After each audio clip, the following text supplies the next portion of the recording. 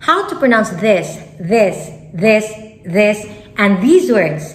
If you are uncertain in how to pronounce these science terms, then this video is for you.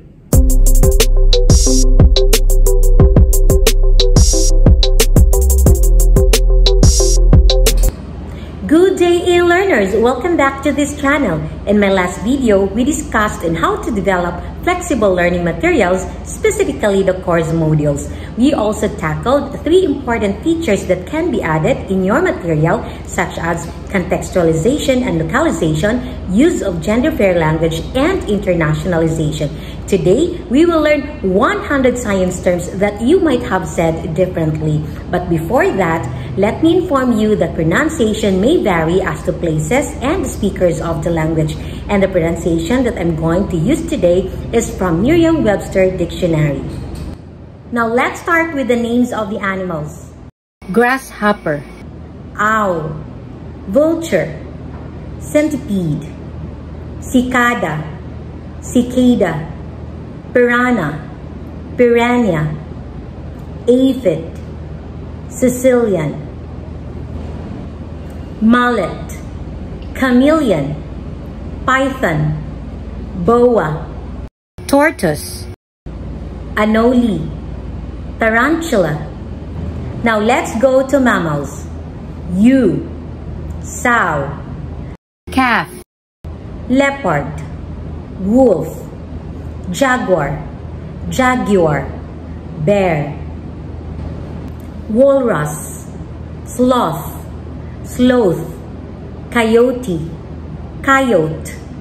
donkey, hyena, mongoose, lemur, llama, llama, doe. Now let's learn some of the diseases. Alzheimer, diabetes, pneumonia, dengue, palsy, psoriasis. Now let's learn some plants and trees. Bougainvillea, begonia, palm, cactus, cacti, succulent, ficus, orchid, sansevieria, peony, azalea, lilac, anemone, cedar, maple, yew, sycamore, laurel, orange, apple. Now let's have some commonly used words in science. Granite, dilute, flaccid, panacea, Antarctic, fungi, herb, herbal, methyl, joule, debris, chemotherapy, catheter, amoeba, larvae, vineyard, species, feline, camouflage, burette, nucleus, nuclei, endive,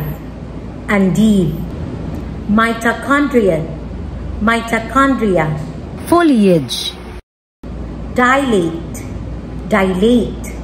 trachea, bronchus, bronchi, rabies, scabies, nausea, chitin, gyroscope, acai, phlegm, cough, phylum, phyla, shepherd, chordata, algae.